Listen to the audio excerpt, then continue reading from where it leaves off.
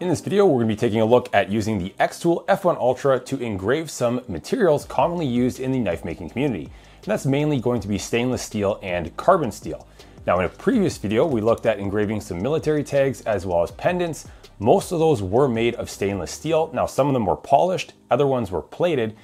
But the idea here is that not all stainless steel is created equal. There are many different grades available, and we're going to find out if some of those grades respond differently to engraving. Now, I'll be honest, I'm not experienced in the art of knife making. This video was actually a request from a viewer named Mike, who suggested the material types to use and actually very generously sent me samples of those materials to use in this video.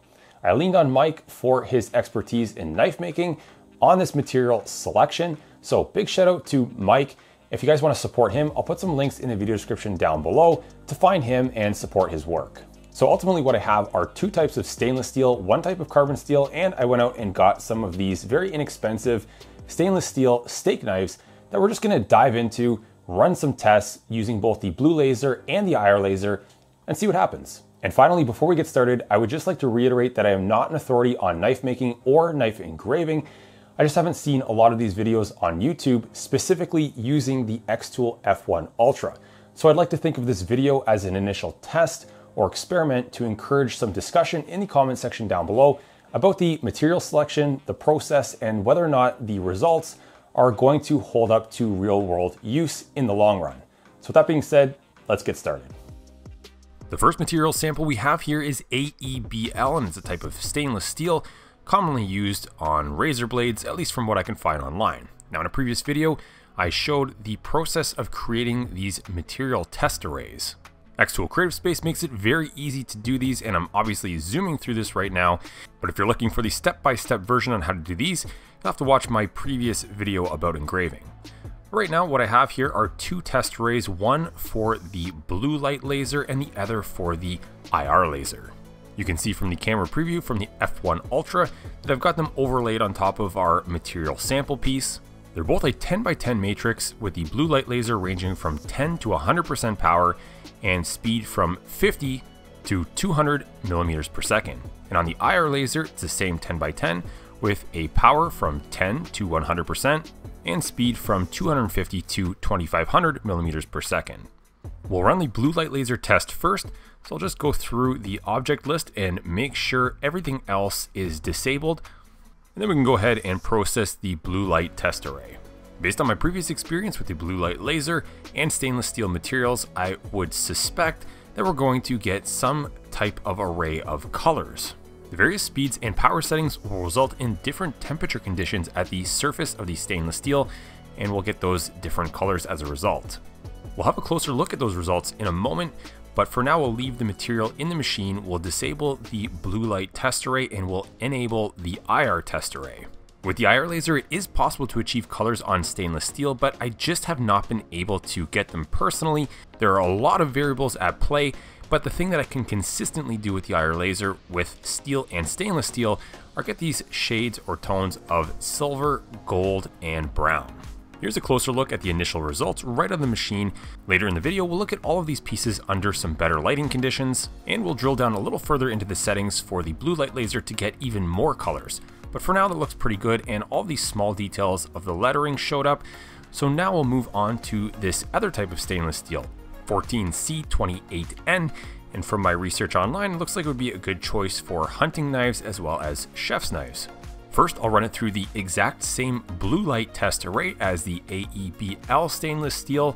Then I'll subject it to the IR test array, again with the exact same settings from the AEB-L Stainless Steel.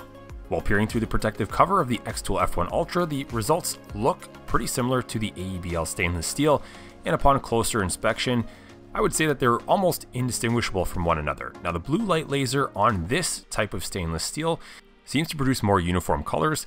On the AEB-L Stainless, the colors looked a little bit splotchy, but there are so many variables at play here, including the grain of the material. So next we're going to try some 1095 high carbon steel. Now, this is not stainless steel, but I'm going to be using the exact same material test arrays, and that's to see what will happen here with the same settings. And right away I can see that the high carbon steel is not producing the same vibrant colors with the blue laser as the stainless steel. However, the results with the IR laser are looking pretty consistent across the carbon steel right through the stainless steel. After removing the material from the machine, it validates what I just said, but also when you take a look at the blue laser results, even though the colors aren't as vibrant, they actually look very uniform, and that's a good thing if you're going to produce graphics on top of this high carbon steel. Now before we move on, I just want to remind you guys that on my website embracemaking.com, I've got lots of upgrades and accessories available for various xTool machines, including the F1 Ultra. We're not going to be using any fixtures in this video, however, I designed this fixture adapter to adapt the various fixtures from the regular xTool F1 to the F1 Ultra. If you've got an xTool machine, go check that stuff out if you'd like to support my channel.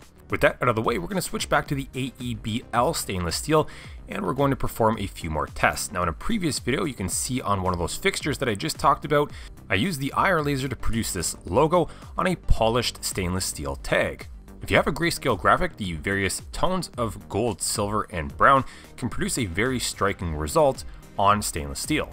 Now the tag in that video was polished, and in this case our surface is not, but I'm going to go ahead and use the exact same settings.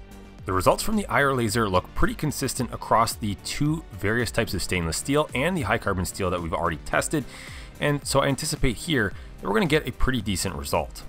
And after pulling it out of the machine, I'm very happy with the result, although I will be honest, it's a little less interesting to look at when it's not against a polished surface, but overall it's still very nice, and you can imagine if you had your own logo that you were trying to engrave on your knife, I think it would be pretty eye-catching for your customers. What if you want to just put some text on there, let's say just your company name or something? Well, you can create some text in xTool Creative Space, and I've set the IR laser to 100% power and 250 millimeters per second, which was the highest power setting and the lowest speed in that material test array for the IR laser, and you get some very crisp looking text. And as you can see, one of the other things that I did when I removed the material test piece from the machine is that I cleaned some of the residue off of the engraving with some isopropyl alcohol. Next, I ran another material test array with the blue light laser, ranging from 50 to 80% power and from 50 to 200 millimeters per second. I determined this tighter range of settings from the original larger range of blue laser settings on this piece of material that we did a few moments ago. Now I've imported this military tag shape design with a bunch of cats on it, and each of those cats are made up of their own individual shapes. And using that nice spectrum of colors from the tighter range of blue light laser settings, I'm applying these specific settings to the various cat shapes on the different layers in xTool Creative Space, and I've left the outline or the black layer to continue using the fiber IR laser. So you can see in one job you can utilize both lasers for maximum flexibility, and I was hoping to achieve a nice multicolored result with this cat design. But right away I noticed that the result was not as multicolored as I had hoped. The colors weren't exactly matching those of the material test array. And I brought this up in my previous video when I was engraving military tags, pendants, and dog tags. Achieving consistency with the blue light laser is actually quite difficult. The blue light laser is generating heat that's going to discolor the material near the surface, and it seems like there are a lot of different factors that can affect how that heat translates into those different colors. I could put another piece of AEB-L stainless steel right beside this one and run the exact same project and end up with some different results. And that doesn't mean the results are any less interesting or impressive, but it's just something to take into consideration. Now we'll switch over to the 1095 high carbon steel, and again this is not a stainless steel. And because we're not going to get very vibrant colors from the blue laser, I'm going to import this grayscale image here of a koi fish, and we're going to focus much more on the IR laser on this high carbon steel. So I'll select everything from that cat design and I'll disable the output. And then I'll make sure I have the right settings for the koi fish design. And this is again the exact same settings that I've used in that previous video where I was doing these military shaped tags. Now in that other video, this design was performed on a plated and polished tag, but surprisingly the results are pretty similar. The IR laser results in this semi-gloss finish that looks very attractive, and there's excellent consistency and control, converting the white, black, and gray shades from the graphic into silver, gold, and brown shades on the material. In that previous engraving video, another graphic that I produced on one of those polished tags was this dragon. This one was done as a two-step process, and I'm going to do the exact same thing on this high carbon steel. In that other video, I get into a lot more details about this process, but essentially the first pass of the graphic had the contrast slightly increased, but a lot of the midtones of gray are still in it. But when making the adjustments to those images, one of the things I tried to do was maintain some white space in the scales of the dragon. And that was to ensure those areas don't get engraved. And when that first pass was done, I left the material inside of the xTool F1 Ultra, did not touch it, do not disturb it, and I've copied the graphic and I'm going to make some further adjustments to the copy. This one essentially has even more contrast applied, so you're only seeing the darkest sections of this graphic. And I'm going to set it to the exact same coordinates as the first graphic. The two are now perfectly overlaid from one another. I'm going to change the settings to something similar to the first graphic, but you'll see it will have a higher power range, and that should give us some darker results in the sections that are very black. This should result in an engraving that's going to look a little more dynamic because of that increased contrast. When this was done on a polished plated tag, the dragon scales that were not processed by the laser remained looking polished and bright. Now in this case, on the bare metal, you can see that those dragon scales also were not engraved, and despite the material not being plated, it still makes the graphic really pop. It's nice to see on these knife making materials, and you could certainly produce some very attractive results on your pieces. And one final thing to note is that depending on the temperature of light that you're looking at these engravings under, the result can look drastically different, which in my opinion makes it even more striking. Now unfortunately, I don't have a collection of those knives in the materials we just tested, so I went out and bought some of these rather inexpensive 420 J1 stainless steel knives for us to play around with. During the engraving process, I'm likely going to overshoot the edge of the knife, so I've put down this sacrificial aluminum plate on top of the work surface so I don't mark up my xTool F1 Ultra. And when the knife is placed on the handle, you'll notice that it tends to tip over, so I've added a piece of steel to counterbalance that so the blade is parallel with the work surface. Now we'll jump into xTool Creative Space and I'll import an AI generated image of this howling wolf. For now, we'll set aside the easy set panel and we'll focus on placing the graphic on top of the knife blade. You'll eventually see that a good portion of the bottom of this image is going to get cut off and cropped, but for now I'm going to reflect the image horizontally. I want the face of the wolf pointing towards the pointy edge of the blade. Then I'll crop off some of the bottom of this image, and I'm going to focus on making some adjustments. So I'm going to increase the contrast as well as clip some of the grayscale information. I don't want too many midtones of gray. I want this to be a pretty punchy looking, almost black and white with a little bit of gray image. Then I can further edit the image, use the magic wand to erase some of the white background. And this is going to make it even easier for me to determine exactly where this wolf is placed on top of the blade. You'll see that the graphic extends a little bit below the bottom edge of the blade, and that's okay.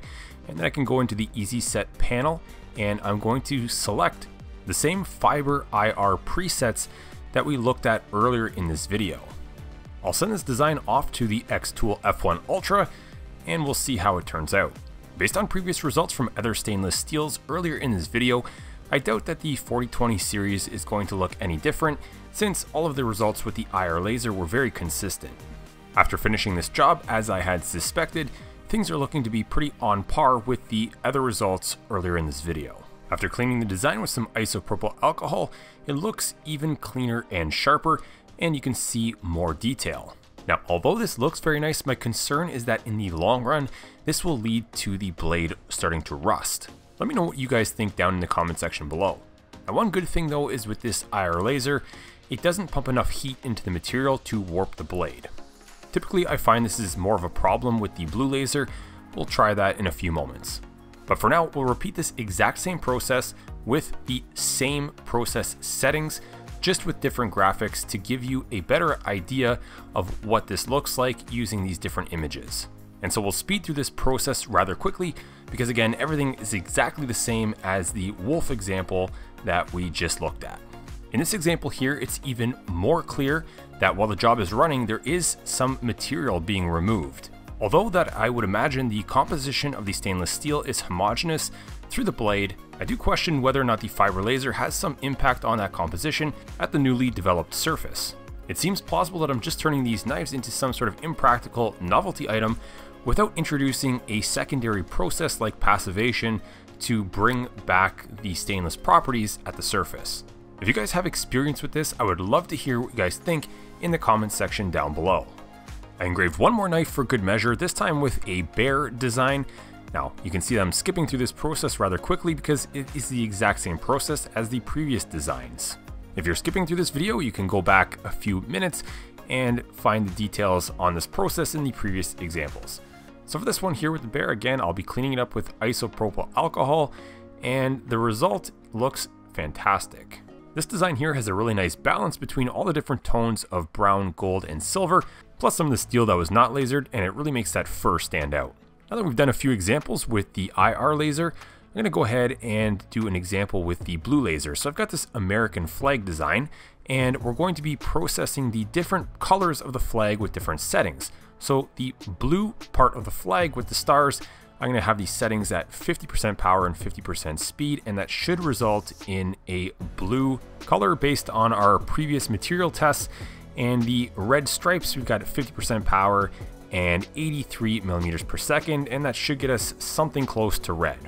I'm going to position the flag over the blade, and then I'm just going to use some of the basic shapes, and I'm going to place that over portions of the flag and subtract that.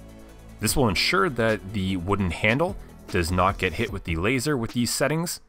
And since this is a vector file and each of those red stripes is their own individual shapes, I can just select those individually and delete them.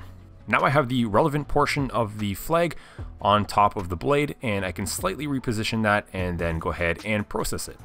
And because the blue laser operates quite a bit slower than the IR laser, this job on a single side of the blade took about 22 minutes to finish. And the other thing to watch out for that I pointed out in the previous engraving video is that the blue laser generates a lot more heat on the steel, so you might want to be careful about warping the blade.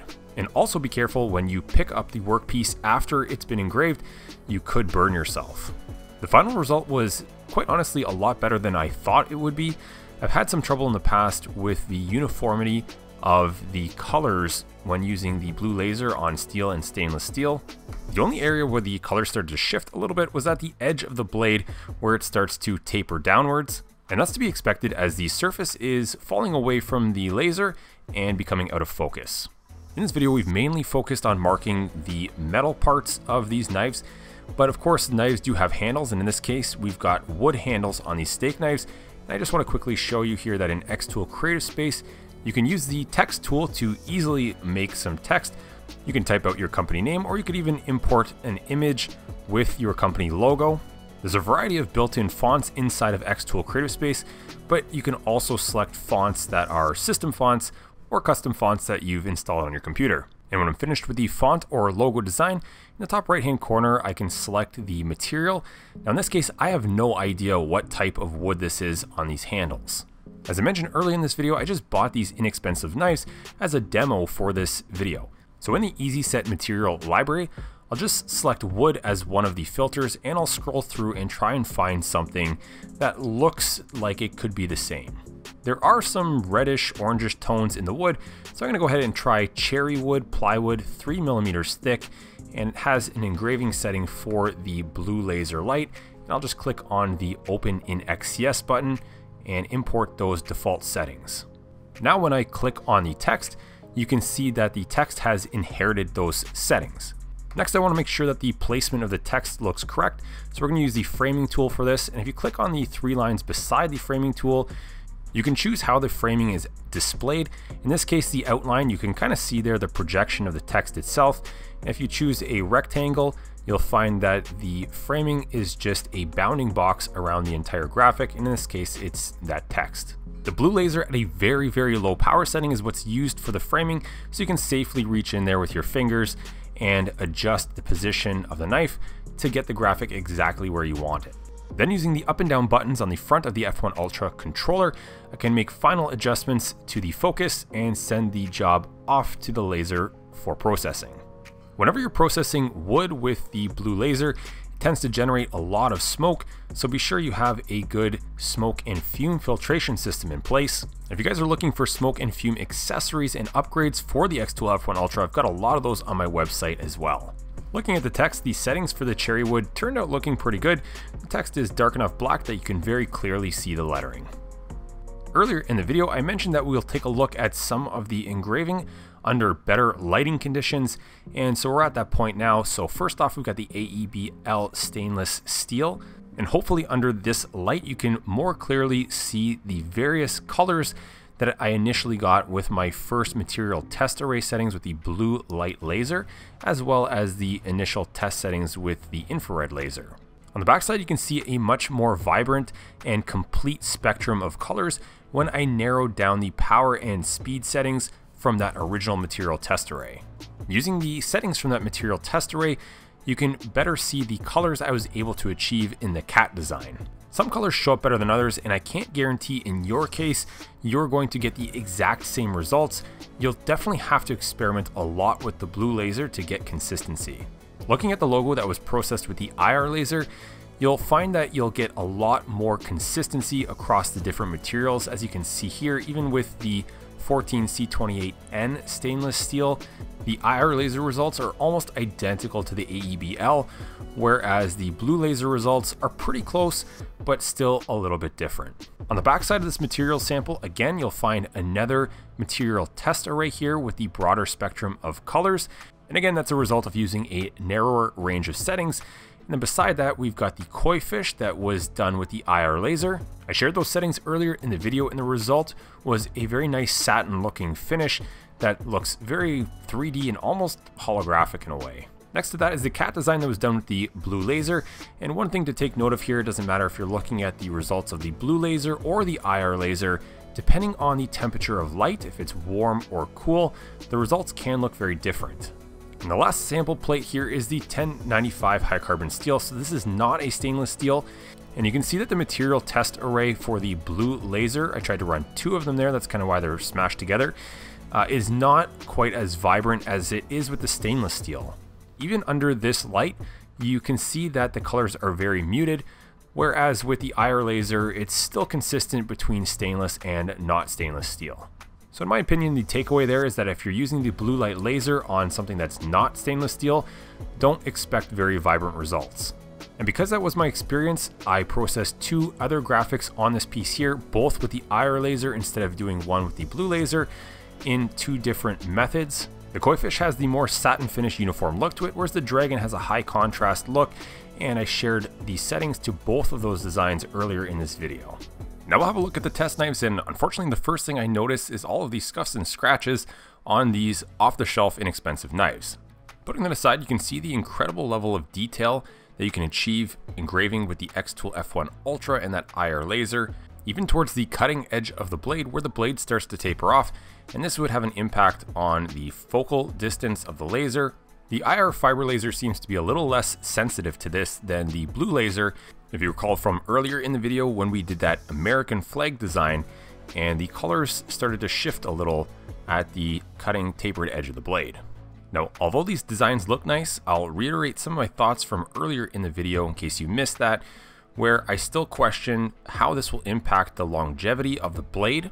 Will they rust faster? Should they go through some sort of secondary process like passivation? Or maybe that process would ruin the engraving, I'm not sure. I also recently read about laser annealing with fiber lasers, where no material is actually removed and just the material near the surface is heated enough that it blackens.